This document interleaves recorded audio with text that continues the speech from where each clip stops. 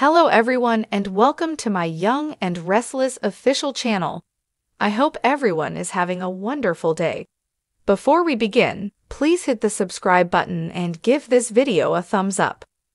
When Victoria gets to the hospital to see Claire, she stands outside and observes Claire reading to a youngster while encouraging her to ask for help.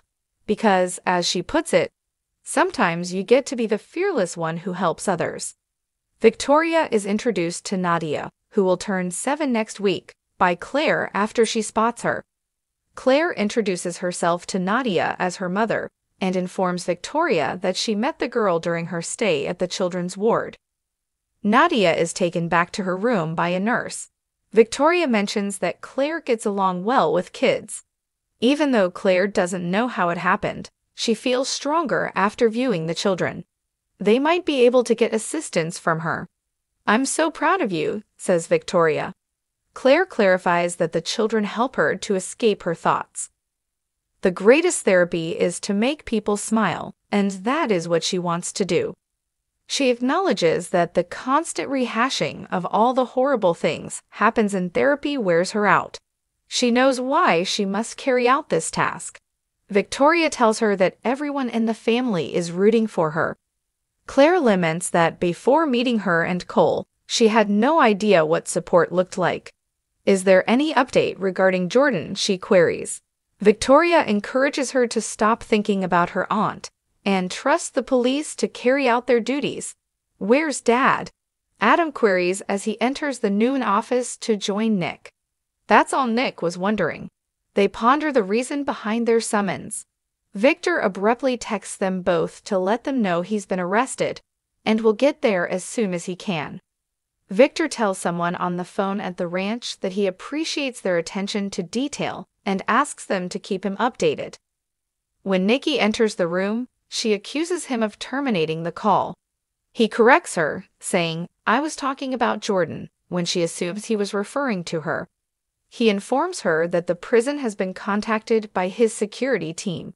6 prisoners are missing, and the fire was started intentionally, says Nikki. She's one of them. Victor promises his spouse that Jordan will be brought back. It seems to Nikki that they should bait her into a trap. Nikki cannot be used as bait by Victor. Nikki is opposed to being confined to the home. Victor claims she will be able to. Not only will it prevent her from drinking because of Jordan. "Sweetheart, it's for your own good." He gives her a hug and assures her that this nightmare will end. Chloe asks Sally why she wanted to meet at Crimson Lights. Does she have any positive updates regarding her new business? Sally acknowledges that they could lose everything if they don't bring in any new business. They discuss expanding into new markets, but nothing comes of it. They're upset because despite their excellent work, they haven't been hired. Chloe believes it's time to request another round of funding from their backer. "Absolutely not," snorts Sally. Adam is in Victor's office to run something by Nick. Arriving before he can tell him is Victor. "Is everything okay?" Nick asks. After washing his face, Victor informs them that Jordan made it out alive. Nick and Adam speculate about how deadly she would be if she started the fire and killed everyone. Victor gives the explanation for Nikki's ranch stay. Nick claims that they are both aware of her dislike of feeling confined. Jordan is no longer a threat, in Nick's opinion, so they need a good plan. "Is there a way to set a trap for her?" Adam asks. Nikki cannot use herself as bait for Victor. Nick cautions that his mother will lose it if they are stranded at home. Jordan despises Victor more than everyone else, Adam muses. Victor is going to take advantage of that. Adam says to include him if there's anything he can do.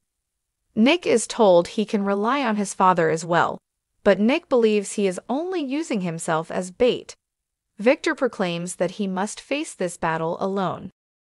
Adam and Nick argue about Victor's strategy to acquire Jordan after Victor leaves. Adam claims they can assist in keeping him safe if they agree. Nick hopes he avoids taking too many unwarranted chances.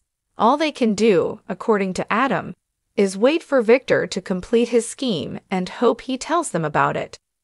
Before their father entered, Nick remembers that Adam was going to tell him something. What was it? Nick asks. I need to talk to you about something before I run it by Dad, says Adam. It concerns Sally. There's no need, Nick argues, if he intends to tell him that he's getting married to her. I'm not concerned about it. Nikki praises Lauren at the ranch for taking over and supporting her in running Newman Media. Lauren enjoys taking on new challenges and is glad to have her support system in place. Nikki is asked to update Lauren about the project Audra was working on. Nikki is a little vague about the specifics. Seeing that she's having a difficult morning, Lauren asks if she wants to give Jack a call. I am aware of your difficulties. How may I assist? Nikki confides in Lauren that she doesn't want to crumble in front of her. She acknowledges that the news that Jordan is at large is what's stressing her out, not the need to drink. Nikki claims Lauren has already called, but Lauren thinks she will vanish forever. Lauren cautions Nikki about giving her authority. Sheila and she went through this a lot. They take strength from your fear. They aim to be a continual danger in order to manipulate your behavior and feelings. That's how they demolish you. It seems Nikki is correct. Jordan won't get the gratification from her. She checks her phone for her most recent call and makes the call. Hello, Jordan, Nikki says as soon as it connects. You're there, I know that. I just wanted to give you a heads up that my family is unbeatable. You can thus continue to play your little games and listen to that music, which incidentally makes me not the least bit ashamed. It seems to me like a fight tune, an anthem, if you will. Something to commemorate your ultimate failure that we can play. Yes, as it will soon arrive. There are no allies for you. Claire is now aware of her aunt's illness and mental instability. It doesn't surprise her that Jordan is silent with her. She is not only mad, but also a cowardly little girl. She's hoping she can get past the ranch's security and attempt to cross the boundary. Lauren tells her pal that she was impressed after Nikki disconnects, and that she doesn't envy anyone who would want to cross her or her family. Victoria is thrilled that Claire read the book she gave her about mythology while she is in Claire's room. They make light of the similarities to the Newman family. Claire tells Victoria how much she enjoys and anticipates her visits. Victoria feels the same way. She believes they are going through a comparable experience. Victor shows up at that very moment.